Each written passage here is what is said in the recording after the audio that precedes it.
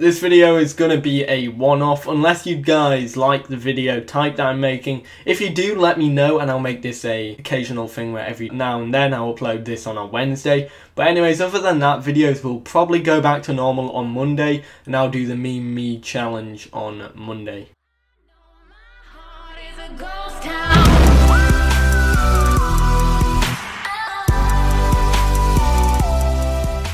So, for the past 20 years since it was first described, Eoraptor dominated the history of the dinosaurs as it held the name of the earliest known dinosaur, dating back to 231 to 228 million years ago, which is during the Carrian stage of the late Triassic. The dinosaur also lived in western Gondwana, in the region that is now northwestern Argentina. It also represented the beginning of the dinosaurs, which, if you think about it, is a pretty big title to hold. Like, some dude can just run up and take the big title off little old Eoraptor over there. And well, that's exactly what happened. All around me are familiar faces, worn out places, worn out faces.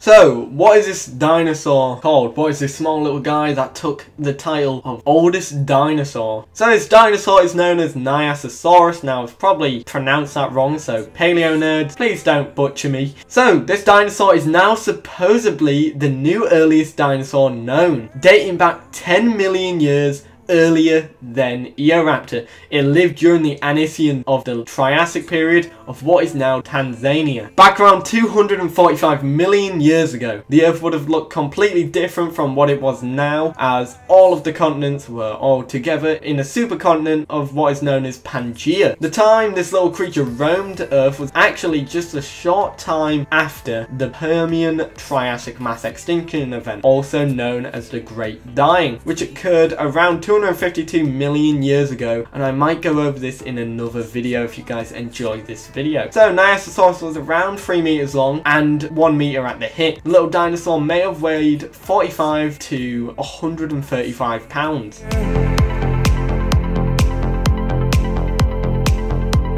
Now the video is titled Earliest Known Dinosaur, so you'd expect me to be certain that this is actually a dinosaur, and well, to be honest, I'm not. The thing is, the holotype of Nyasasaurus is very incomplete. It's only known from partial postcranial skeleton and a right humerus. This means at this moment it's almost impossible to be certain whether Nyasasaurus is a dinosaur or a dinosauriform. If Nyasasaurus is not a dinosaur, it will be the closest known relative to the dinosaurs, which is still a very big title to hold for such a small creature. What made scientists believe Nyasasaurus is actually a dinosaur is that, well, Nyasasaurus has the right number of sacral vertebrae expected. The humerus does also display rapid growth patterns, just like what is known from other dinosaur genera. Dinosaurs are animals that grow quickly, and so a cross-section of the humerus suggested bone tissue was laid down in a haphazard way, which is a clear indicator of rapid growth. The bone was scanned by scientists, and patterns from the scan indicated that the bone fibers are disorganized like those of other earlier known dinosaurs.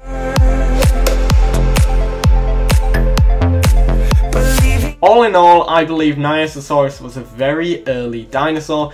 It is still in the air as to whether it is a dinosaur, but I think it is a dinosaur due to the striking evidence from the humerus and other material that has been scanned and found. It's also really cool to have a new dinosaur discovered that was able to topple the king of being the earliest known dinosaur, the oldest dinosaur, out of his 20-year reign, which is really interesting. The fact that in 20 years we haven't found a dinosaur that is older than Eoraptor up until now. Anyways, I know Nyasasaurus was described in 2013, but I decided to do a small video on it today because I want to try out a new style. So I hope you enjoyed.